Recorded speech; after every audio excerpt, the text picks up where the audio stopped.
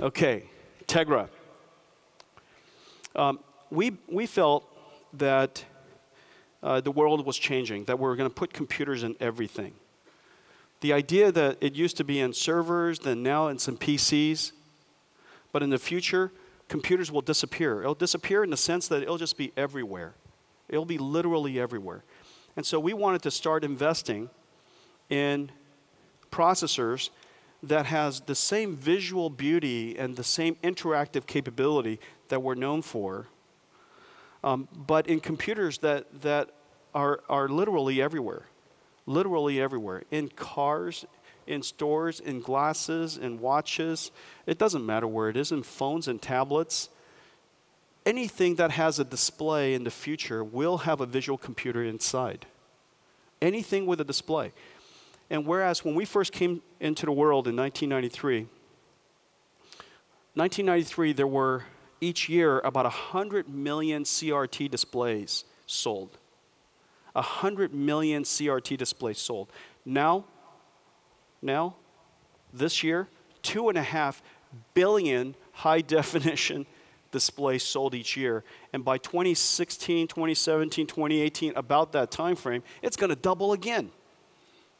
The number of displays that needs to be driven by little tiny processors is growing exponentially. We're surrounded by displays. And so we started this roadmap called Tegra. Our first GPU, our first Tegra, we won't say anything about because it didn't turn out that well. We were just learning.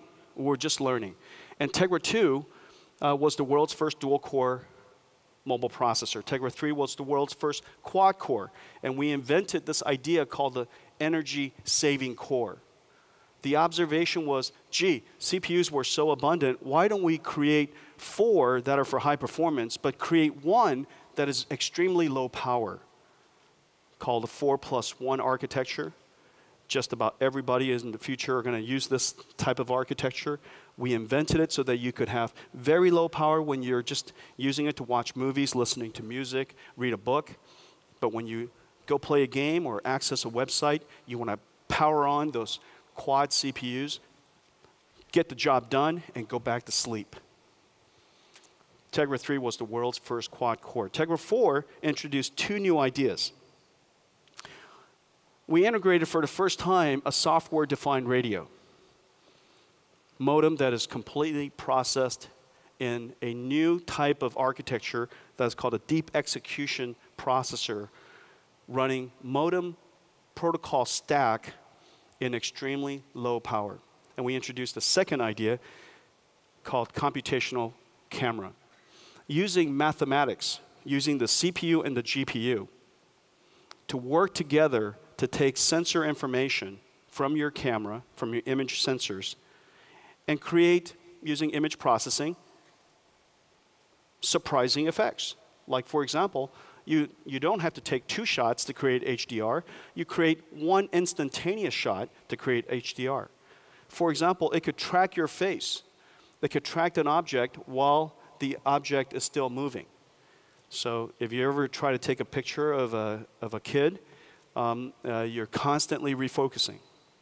Now you don't have to do that. You simply touch, it tracks, and now as the object moves, it stays in focus. And while it stays in focus, it's changing in real time its exposure necessary for HDR. All of that is made possible by our computational camera. So the question is, what do you do next? You've done so much. What do you do next? Well, our next generation GPU, our next generation mobile processor, Tegra, is called Logan. This generation was called Huang. Now it's called Tegra 4. The next version is called Logan. Logan has something that we've been dying to bring to the world for so long. It is almost the reason why we came. Logan incorporates, for the first time, our most advanced GPU. It's the world's first mobile processor with CUDA.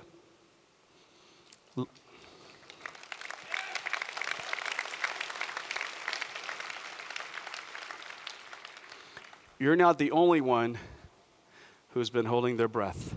I'll tell you. Logan incorporates a Kepler GPU. It is full CUDA 5 because it's the most modern GPU. Out of the box is OpenGL 4.3. And it does everything that a modern computer ought to do. Does everything a modern computer ought to do. We should see Logan this year, and we should see Logan in production very easily early next year. That's called Logan.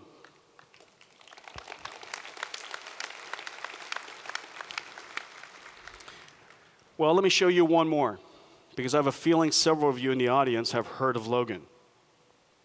Let me show you one more. The next generation beyond Logan has a peculiar name. The next generation is called Parker. Parker brings 3 ideas to the market, 3 ideas to mobile processing. The first is, I know you've been waiting, so have I. It is the first processor with Denver. World's first high-performance 64-bit ARM processor coupled with our next generation GPU, Maxwell. And in order to put all of that in the hands, in your hands, in a phone, in a tablet, we're using FinFET 3D transistors. That's Parker. You know, the observation that is amazing here is, and I don't know if you guys noticed the scale earlier, the GPU was increasing about 2 times every other year. Basically, still sustaining very naturally Moore's law. Because parallel computing has the benefit of not having to push for just frequency. We can have the benefit of pushing frequency and the number of transistors. And because parallel computing is still in its nascent stage, there's so many new ideas we can still incorporate architecturally to improve its performance. There's still a lot of learning ahead of us. But it's still 2 times every other year. What's really remarkable here is in 5 years' time, we're going to increase the performance of Tegra by 100 times. 100 times. Now, Moore's law would suggest about 8. Well, that's a perfect example of disruptive technology. It happened back in the good old days when the PC industry came along. The rate of innovation in the beginning was really quite staggering. Quite staggering. And so you should expect that every generation, the Tegra processor brings something that is just enormously surprising from the past. Now, I just can't wait. I can't wait any longer. All this talk, I can't wait any longer. I'm like you. I want to see ARM and CUDA now. I want to see CUDA on ARM right now. And so, maybe next time.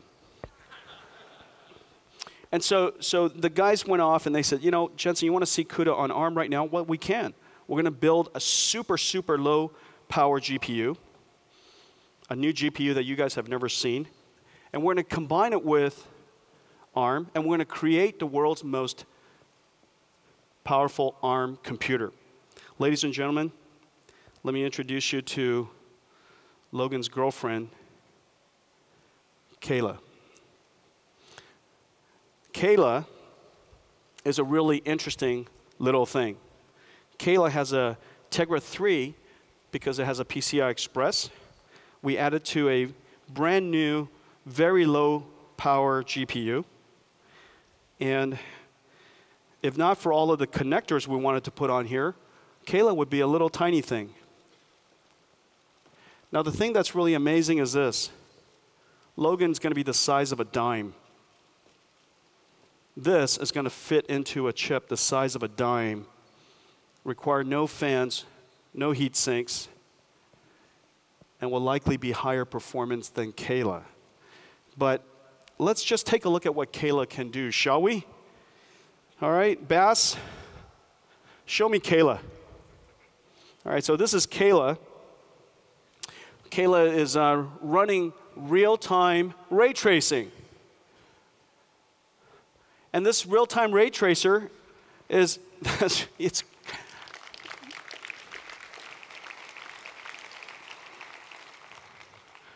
You could see the transparencies, the reflection, the refraction, the caustics. I mean, it's really quite amazingly beautiful. Remember, this is Kayla. Okay, it just launched Smoke. These are all the same demos that we've been showing throughout the years on these massive G-forces and massive Teslas. Oh, wow, you're killing me. OpenGL geometry shaders.